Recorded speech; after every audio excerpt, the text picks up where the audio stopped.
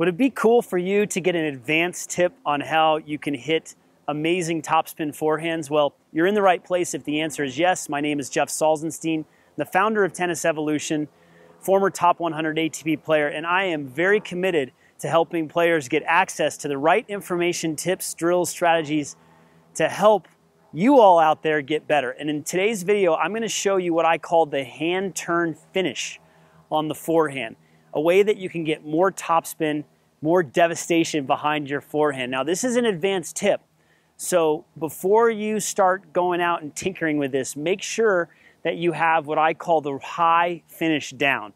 So if you want to get more topspin on your forehand, I really want you to focus on a low to high swing where you finish in this position. You'll notice how at the very end, the butt cap is facing towards the net, the tip of the racket is back towards the fence, and I'm swinging low to high in an exaggerated fashion. I'm keeping the racket on the plane, I'm keeping the strings on the plane longer, and I'm extending out towards the target, and I'm creating rotation that way, okay? So this is a great way, by finishing in this fashion, having the correct grip, making sure you drop underneath the ball and swinging low to high, you can really create that rotation. So today, I actually want to show you what I call the hand turn finish. It's a different swing path, and it looks something like this. Okay, so you'll notice where I finish at the end, I finish a little bit lower. You'll see a lot of the pros swing across and finish in this position. You'll actually see Rafa Nadal, when he swings, a lot of times he'll hold his racket here when he's warming up. I like to teach this a specific way that creates consistent results. So let's break it down. When it comes to the grip, I want that semi-western grip. I'm not going to spend a lot of time on it today, but make sure that you have your trigger finger or your index finger spread, and you have the heel of the hand off of the racket. You're in that semi-western or eastern grip, and preferably semi-western, but some of you out there like that eastern grip. This is going to allow you to come from underneath the ball and have that feel in your hand. I believe tennis is game played in the hand. There's a lot of talk about shoulders and hips and core, and yeah, that's all important. Okay, I'm not discounting it, but I do think there isn't enough emphasis playing the game with feel and using the hand. I think this is why the Europeans, the French, the Spanish, they really understand tennis and feel. They're more artistic and play with their hand more. I was raised to be a little bit on the technical side, and even though I'm a technical coach, I like to come at it from an angle of more feel and more relaxation. So we've got the grip right. Of course, we've got our first move. Nothing changes here. What we're really talking about today is the swing path. So to get more topspin, what do you think you have to do? Do you swing across really fast, or do you swing up and then come back down? What's the answer? Okay, it's swinging up and then back down. If I swing across my body, that is going to be a flatter trajectory. It still has topspin on it, but it's going to be flatter, okay? If you want to hit with more topspin, you want to go up and then down. So what comes up must come down. It's more of a circular swing path, up and then down. And what I like to do is I like to swing up, and you'll notice that when I swing, I feel like I'm almost throwing the racket head out towards the ball. So this is different than the low to high swing path where you stay on the plane like this.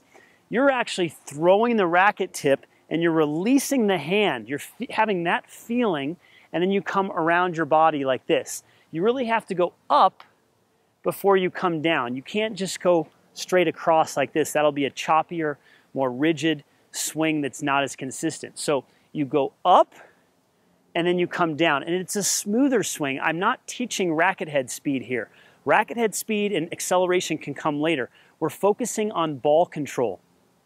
So to get more topspin with this swing path, you want to have a smooth swing up and then down. See how long it takes me up and then down. It takes a long time for me to finish that swing. I'm not swinging really fast across my body. So we go up and then we go down. Now, I like catching the racket. Very, very important to have a consistent finish every time. So I like going up and then I go down and I catch the racket in the throat. A lot of people have a hard time with this. They swing and then they catch it maybe in their throat like this, and I'm not on the throat, on the grip. I like catching it on the throat of the racket. I like feeling like there's a lot of extension, that I'm almost reaching out, and then I'm coming back. And you, again, notice up and then down. There's plenty of topspin on that ball when you swing this way. This is a smoother swing, a more controlled swing that develops the ball control that many of you out there are struggling with. And again, this is a tip that a lot of coaches are not talking about. They're not talking about ball control, they're talking about racket head speed and acceleration, right? I think we're skipping steps. I think we gotta get the ball control down. Focus on ball control and focus on that smooth swing and making sure that you go up and then down. And I like a lot of players that struggle with topspin on this, when they finish, when they're done, their racket is in this position. Now with an Eastern grip, it would look like this. But if you have complete relaxation at the end, look at where my racket is. It's down. It's almost like I have a sword that I'd be pulling out of my pocket like this. So I want the tip of the racket facing down when I'm done. So that tells me that I went up and then I went down. If I'm gripping the racket too tight, look what my racket does. If I relax, look what the racket does. So that shows you if you're relaxed enough at the end of the swing. If I'm tight, it looks like this. If I'm relaxed at the end, even like wiggling my fingers like this, look how the tip of the racket is facing towards the ground. That's that relaxation that we're looking for. So to review, let's get the right grip. Let's make sure the index finger is spread. We get the semi-Western, maybe the Eastern grip. Let's make sure that we swing up first, then we come down. Ideally, catch the racket in the throat. Some of you aren't going to like that, so you can just swing like this. But notice how the tip of the racket is down towards the ground, almost like I could pull a sword out of my pocket like this. You want to make sure it's down. You don't want it in this position. Make sure you swing in a smooth, controlled fashion as you go up and down. That's going to create a nice, smooth, relaxed topspin swing. And again, this is an advanced tip. I don't think everyone should go out there and try it. Make sure that you get that fundamental low to high swing down first, and then you can add this smoother swing. I've got many players that gravitate towards this swing path when they want to create more shape on their forehand, and you can try it too.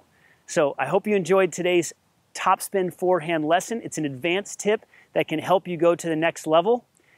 Click the thumbs up button, subscribe to our channel, tell all your friends about Tennis Evolution. We want to keep helping people all over the world. Click the link in the description to get more free tips. We want you to subscribe to our website, get those free tips. Somewhere in this video you can also click to go to the next page and go to the next level with your game. This is Jeff Salzenstein. Thanks for your time. Leave a comment below and make sure you get subscribed to our website to get those free lessons, because any committed player that wants to get better is in the right place. Thanks again. We'll see you at the next lesson.